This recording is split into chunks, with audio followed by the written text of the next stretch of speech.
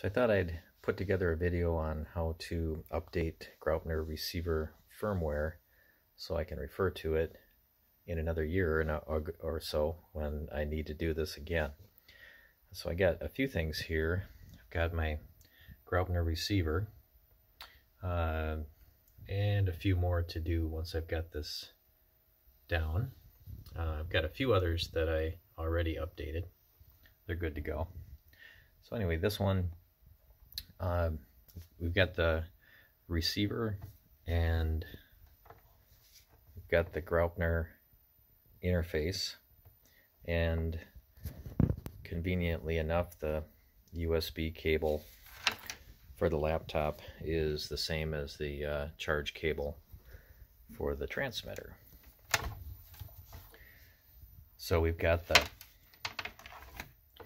the interface that is run to the receiver, and it's hooked up in the telemetry port, the one marked T, whichever one that may be, depending on the receiver version.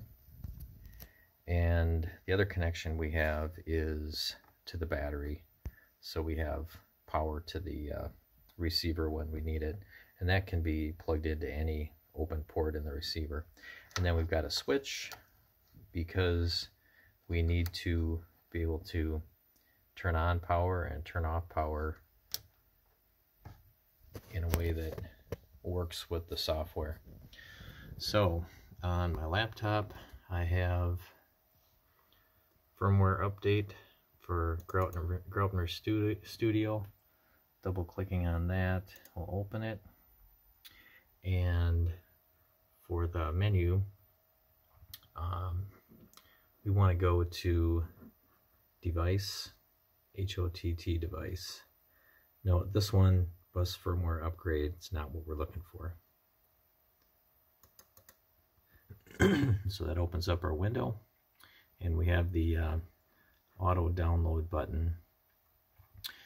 Now we'll need to push that, and then there'll be, I don't know, 5 or 6 seconds that we can have the opportunity to push the power on and the set button on the receiver for it to sync up.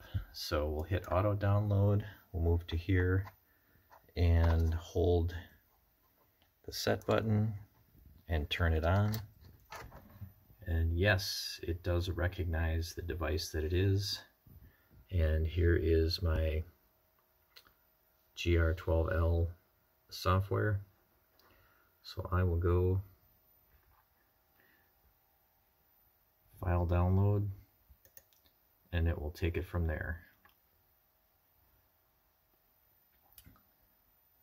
Flash programming underway.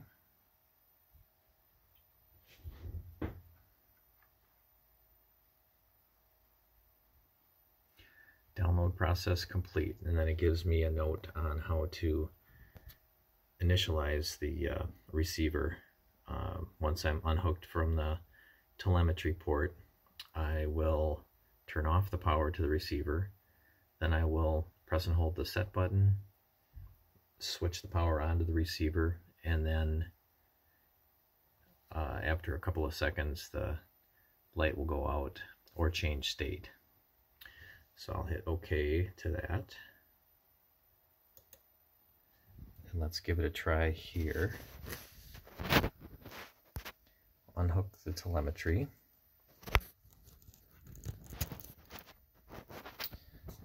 Turn off the power. Do this so you can see the state. This might be a trick to hold the camera and do it all at the right time. So power off right now.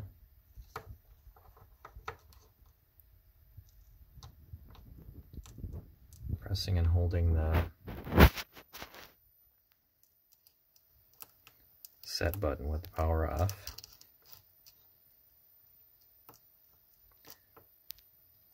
Power's coming on and I'm holding. It's blinking at me. All right, now it's after 3 seconds it changed state, so I can let go. And then the fast blink is something the I may have to try that again. Doesn't hurt to do it a second time. So power's off.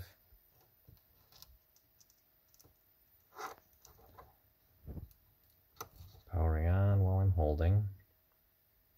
3-second hold. And then let go.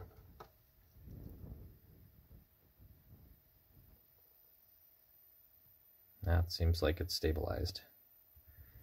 So I think we're good. Now, one note, I've got a 2S A123 battery for the receiver, and that is what I use in a lot of my planes, so that's good. And I also have my battery checker, so I can make sure I have enough voltage to make it through all the trials. If the receiver power goes out, that doesn't help me much. Strange things can happen. Anyway, that's my summary.